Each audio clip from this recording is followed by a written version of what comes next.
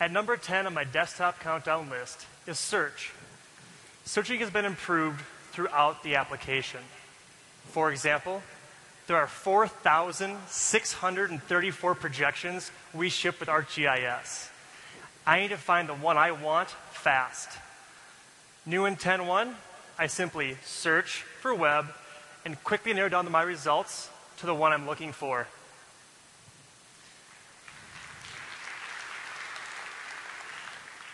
Search gets better with spatial filtering.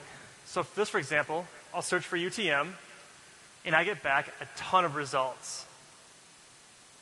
By enabling the spatial filter, I can narrow down my choices to only the projections that fall within my map extent.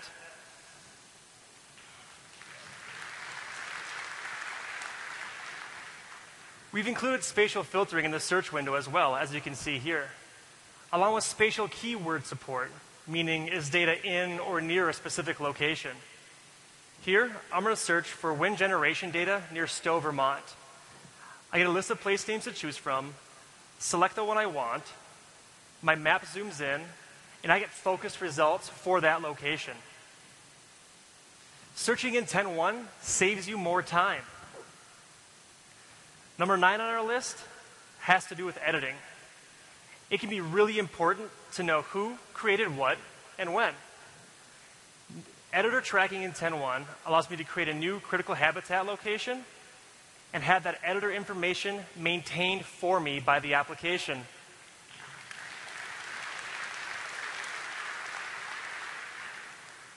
This also works when updating existing features.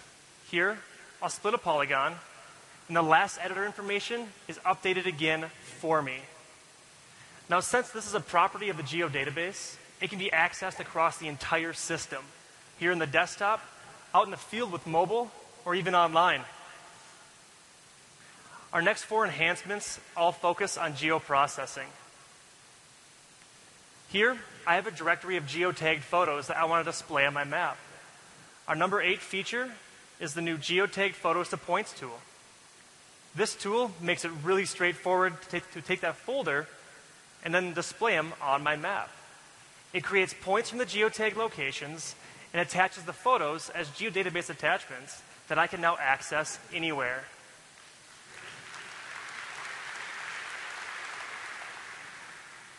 Number 7 is the new GPX to features tool. This tool makes it much easier to take your GPS data from the field and load it directly into ArcGIS. It takes the waypoints, track points, and routes, displays them on my map that I can now select to access the detailed information of that file.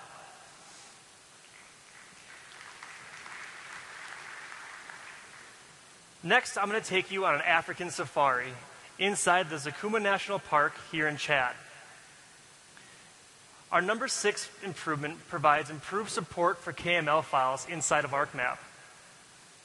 The KML to layers tool now supports the symbols, labels, and HTML pop-ups coming directly from your KML files.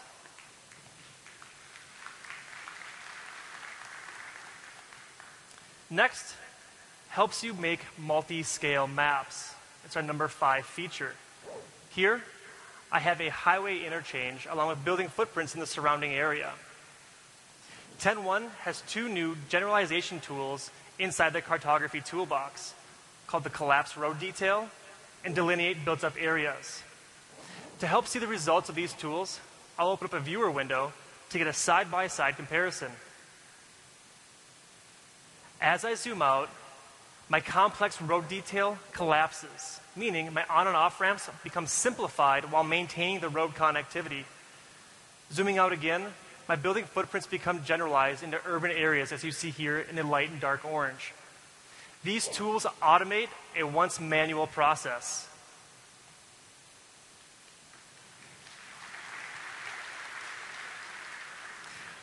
Administering your enterprise geodatabases has always been challenging using the command line, which brings us to our number 4 feature, and it happens to be my personal favorite.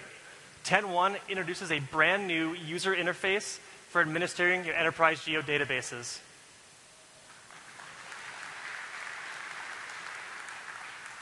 This dialog gives me a clear view of my versions, allows me to view, even disconnect connections, and helps me manage all the locks on my geodatabase.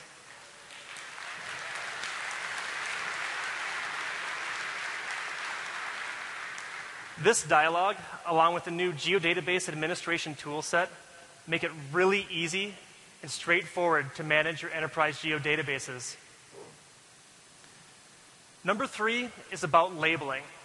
Here I have a geology map and I have my features labeled. However, I have a dense area of polygons here that remain unlabeled. A new option on the labeling toolbar in 10.1 is called key numbering, which, when enabled, creates a key number table that references numeric values on the map. This allows me to place more descriptive text on my maps.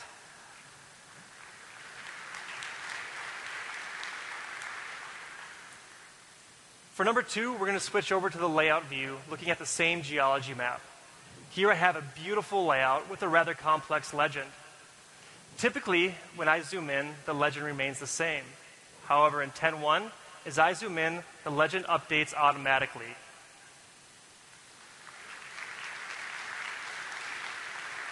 This is especially relevant for those out there creating map books. We've now reached our number 1 desktop improvement for 10.1. It's something you've seen and heard all morning, but it's important. And that's the new Share As menu.